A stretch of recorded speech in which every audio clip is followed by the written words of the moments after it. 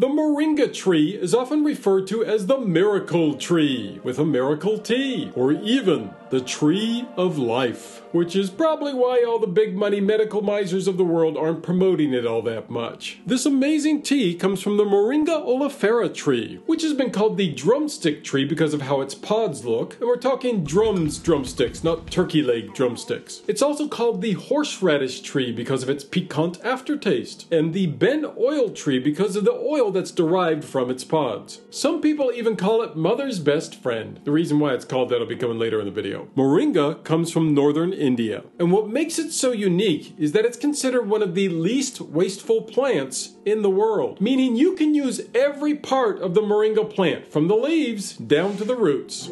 Moringa has also been dubbed one of the most nutritious plants in the world. Moringa leaves contain a whopping 92 nutrients, 46 natural antioxidants, and 18 of the 20 amino acids, including all 9 of the essential amino acids the body can't produce naturally. This includes a colossal 27 vitamins, many of which blow away the big names of the nutritional food and veggie market.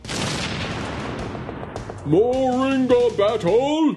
Now before you go crazy in the comments, I've heard various versions of this, but according to one study, moringa versus carrots? See ya! Moringa has 10 times more vitamin A. Oranges?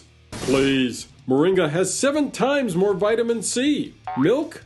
Don't even make me laugh. Moringa has 17 times more calcium. Yogurt? Yo, better get out of here, cause moringa has 9 times more protein. Bananas. Oh, come on, it can't beat bananas. Yes, it can. 15 times more potassium. And if you aren't astounded yet, how about moringa versus the almighty spinach? Moringa crushes its iron content by 25 times. There are some sources that say the gap isn't quite that big, but all of the sources agree. Moringa is still crushing all of these competitors.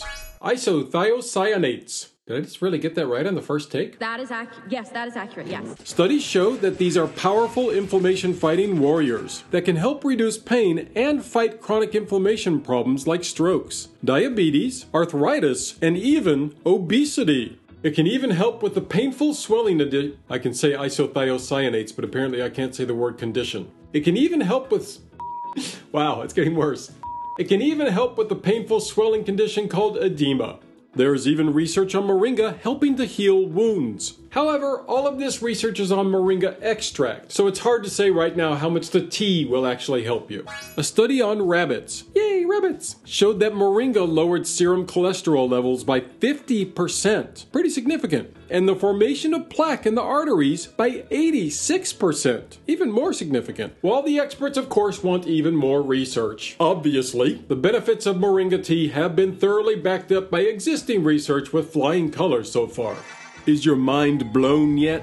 Well, if not, let's get you there. I found multiple studies on how moringa tea can help boost cognitive abilities and memory. It can also help with Alzheimer's, dementia, and even help reduce those unwieldy migraines and chronic headaches. For a headache sufferer like myself, that definitely makes moringa sound a little bit heaven sent. And these phenomenal cosmic powers or benefits don't stop there, because it's so good at aiding serotonin and dopamine levels, it can even help balance your mood and help with anxiety.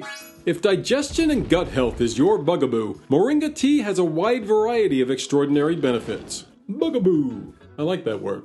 Is there any chance we can make it cool again? 2 separate studies on mice showed how moringa can help regulate and improve digestion, and how moringa tea relieved acid reflux symptoms. Its anti-inflammatory and antibacterial benefits help to fight gastritis, colitis, and more commonplace problems like gas, bloating, cramping, and that ever so uncomfortable constipation. I briefly mentioned earlier how moringa tea can help regulate blood glucose levels. You didn't say that. I did say that. I didn't say it like that. Well, I didn't say it with an accent, but I said that. Whatever. In particular, experts say it can be extra effective after a meal. There was also a study that showed how moringa can help with insulin levels when eaten with a high carbohydrate meal. So have your tea before, during, or after your meal, because apparently it's going to help you one way or another. Oh, and in case I don't see you, good afternoon, good evening, and good night. Now, most of these studies haven't been on humans, and the only human studies we have in this category are very small, but very promising. One study showed that 30 women had a 13.5% reduction in fasting blood sugar levels. Another study on just 6 people Why just 6? No idea. Found that moringa reduced the rise of blood sugar by 21%. If you want to talk miraculous abilities, then this may very well be the most astounding aptitude of moringa tea. Studies have shown that moringa is effective against, get this, pancreatic cancer, breast cancer, prostate cancer, oral cancers, and possibly other cancers as well. That's a lot of cancers. How, you may ask? It can not only neutralize cancer-causing free radicals, but can trigger cell death in growing tumors. But that's not even where it stops. Oh no! The miracle that is moringa tea can even help improve the effects of chemotherapy in cancer patients. All in all, sounds like moringa tea is earning its heavenly reputation. Like and share. Like share the video, not like share the singer. The heavenly helpful hits keep coming from moringa tea, as a 2018 study showed how it can decrease fat formation and boost the metabolizing of fat cells. In addition, moringa helps to mobilize stored visceral fat out of your body. One particular glowing clinical trial showed how a combination of moringa and turmeric tea over 8 weeks lost an incredible 165% more weight than the placebo group. In addition to helping with the aforementioned digestive issues that can occur with PMS.